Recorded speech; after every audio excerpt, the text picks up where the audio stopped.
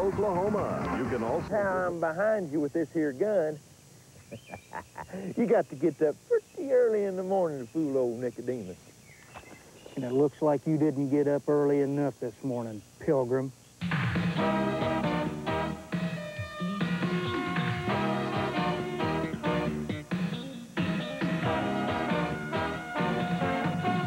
It's the Gospel Bill Show, featuring Gospel Bill, his sidekick, Nicodemus, Miss Lana, good old Elmer Barnes, and the entire Dry Gulch gang.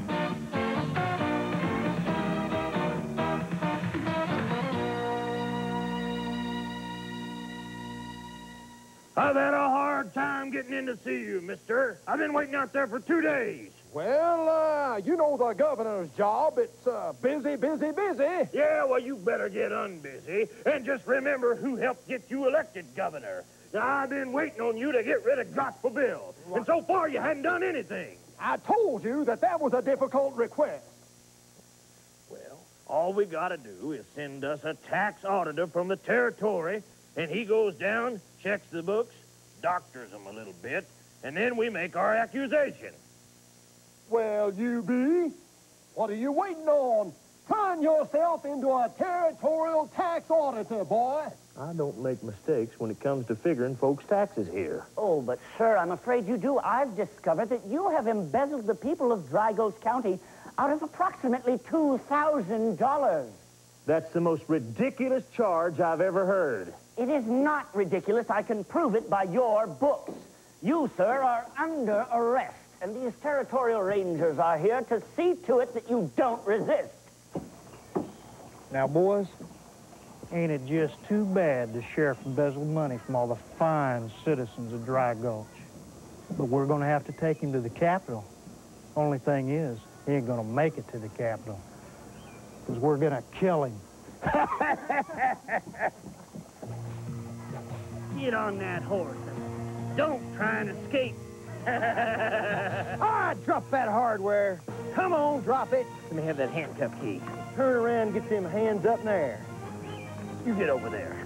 Poor Nicodemus and I were glad to see you. Let's get these guys to jail. We can't.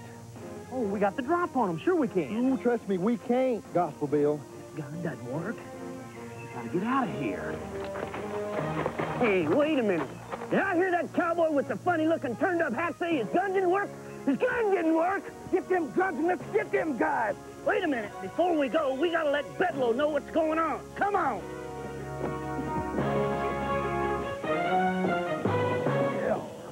Well, I'm so excited, I don't know what to do with myself. We finally got rid of Gospel Bill. He's gonna escape, and then they're gonna shoot him. And that's the end of Gospel Bill, and I can mine for gold without any interference from that sheriff. This is gonna be great. This is gonna be just great. Got some bad news, Bedlow. Oh, don't tell me. Let me guess. It took you 6 bullets to get rid of Gospel Bill instead of 5. No, it's a lot worse than that. Yeah? Well, what happened? He got away. He got away? What do you mean he got away? You mean he didn't even have a gun? Why in the world did you let him get away? Some guy with a turned-up hat came and got the drop on us and, well, he got away. All right. All right. Listen to me, you little creep. I want you to get out there with these Rangers, and I want you to track him down. And don't you come back until you get rid of him, you understand? Yeah, I got you. Bedlow, you got my personal guarantee. Gospel Bill be dead by sundown. All right. I'm going to be counting on you guys. And don't you come back until you get him. This is just awful. This is just awful. All right, boys, we better find Gospel Bill. We're out of a job. Cobb, you got to pick up the trail. Okay, boys? That's right. Yeah.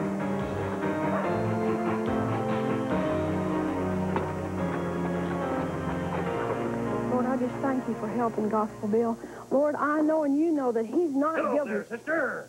Mr. Bedlow, you're the reason Gospel Bill's been arrested. Now, wait a minute. I had nothing to do with that. Besides, I thought you stood for law and order. I do. Well, then good. You won't mind putting up this here wanted poster. Wanted Gospel Bill, dead or alive, preferably dead.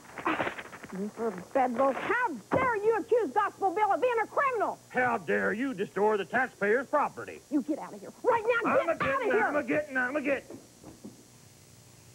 Wanted? Well, that's Gospel Bill. There ain't no crook. Well, I see you've read my wanted poster here. Are you going to help me capture this outlaw Gospel Bill? I wouldn't help you do anything, Luther Bedlow. Besides, Gospel Bill ain't no crook. Oh, that's what you think. Well, posing as a law-abiding sheriff, Gospel Bill has cheated the citizens of Dry Gulch County out of $2,000. He deserves to go to jail. No, the Gospel Bill wouldn't do that. He's a Christian. Oh, Christian, that's what you think. Well, anyway, it doesn't matter. We're going to get him, dead or alive. Oh, I need to talk to Miss Lana.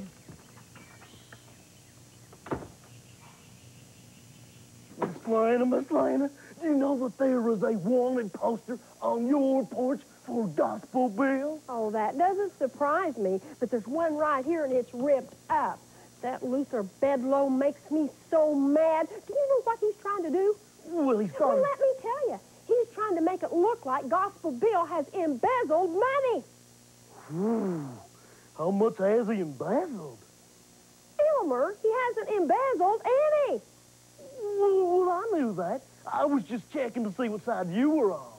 Oh, Elmer, the worst part of it is they are trying to kill Gospel Bill. They're gonna kill him? Well, they're planning on it, but Nicodemus is going to rescue him. Oh, Nicodemus? Elmer? Well, he ain't no Gospel Bill or nothing. Of course, I guess he's all we got. Well, Elmer, I've got a plan of my own that maybe we can help. I figure if we go to the jail and maybe we can snoop around, that maybe we can find some evidence that will clear Gospel Bill. Okay. I'm behind you all the way. Ladies first.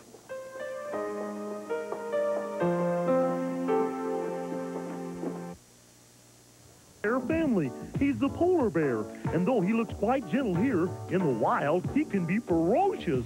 Polar bears have to be good hunters because the places where they live around the Arctic Circle have no plant food. This means that the polar bear is a carnivorous animal, a meat eater. Polar bears usually eat seals and other animals. Polar bears have a keen sense of smell. They can smell food as much as 10 miles away. That's what I call using the old schnozola. These bears have a very thick fur and dense layers of fat beneath their skin to protect them from the cold of the Arctic. They not only withstand the cold Arctic air, they even swim in the water with gigantic ice cubes floating everywhere around them. I think I smell a hot dog. If I weren't in this compound, I'd have myself 3 hot dogs, 2 hamburgers, a pizza, and a seal burger. And hold the onions, please. God made the polar bears especially for the places where they live. He knew that they would be swimming to catch their prey, so he made their front paws to be webbed, kind of like a duck's feet. And because the polar bear's body is narrow and pointed in the front and wider toward the rear, it slices easily through the water. On land, these bears can run up to 35 miles per hour. Ladies and gentlemen, that's faster than the amazing Carl Lewis or any other human being. The white fur enables the polar bear to camouflage himself while he hunts. Since there are no trees or rocks to hide behind on the ice floes, this is essential. During the colder months of the year, polar bears live in dens dug deeply into the snow or hillsides. This is where the mother polar bears give birth to their young, usually twins. At birth, the cub is only 10 inches long. That's half the length of a human baby. But before he's finished, a polar bear can weigh 500 pounds and measure 11 feet in length. Wow, these guys are awesome.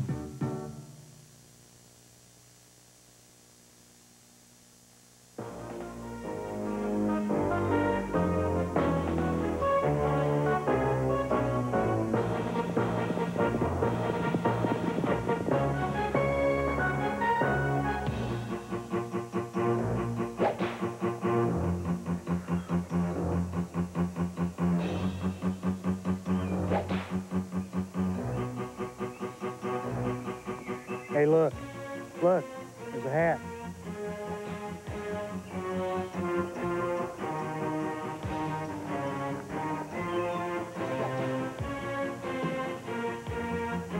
This ain't just a hat. This is the sheriff's hat. Let's mount up, boys.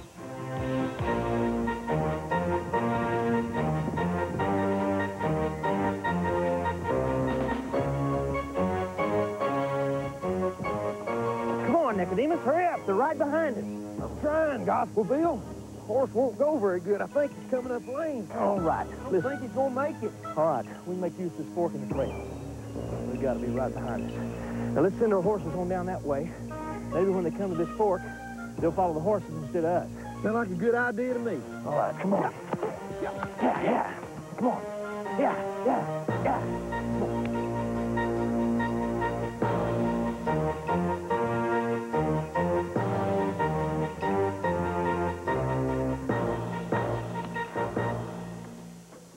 Elmer. Come on, there's no one in here. Elmer, there's just got to be some evidence that we can find that can help Gospel Bill. You look in the bookcase and I'll look in the desk. Well, okay, but I don't know what I'm looking for. Quiet.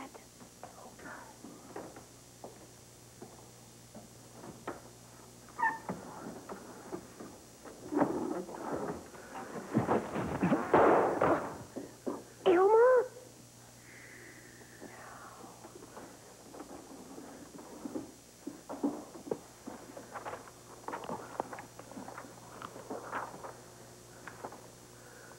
Wait a minute, look right there.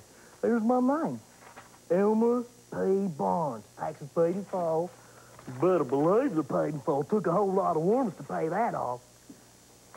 Elmer, did you say taxes? Oh, yeah. Well, that could be what we're looking for. Bring that book over here. Ooh.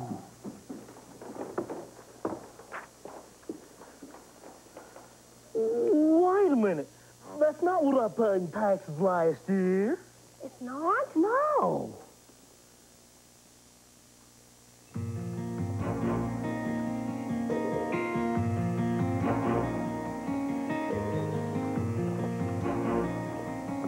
Whoa! Which way did they go?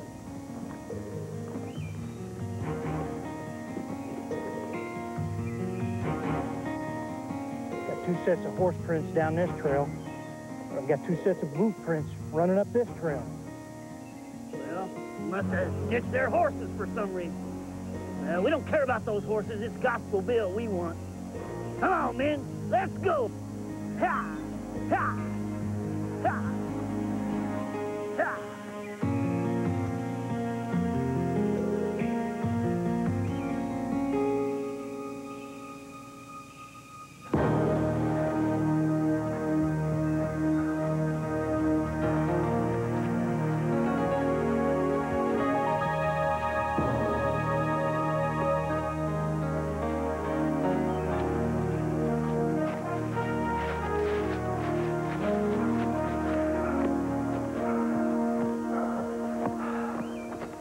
Nicodemus, that was a mighty brave thing you did a while ago. You saved my life. Oh, it weren't nothing.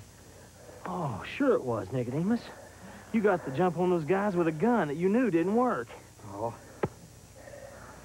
Listen, I can't figure out why those guys are after me. Well, you know Luther Bedlow's behind this whole thing, don't you? Oh, that answers everything. Bedlow's the one that had that tax man come in to accuse me of embezzling money. He wants to get to the gold that's in Dry Gulch. Well, listen, we got no guns, we got no horses. We're going to have to use the Word of God to get out of this one. What scripture are we going to stand on this time? Isaiah 54:17 is a good one. No weapon that is formed against us shall prosper. Yeah. Now listen, you go that way, I'll go this way. We'll meet at the old Thompson place. If we can get them to split up and follow our trails, maybe we can get the drop on them. Okay. No weapon formed against us shall prosper. That's right. No weapon formed against us shall prosper.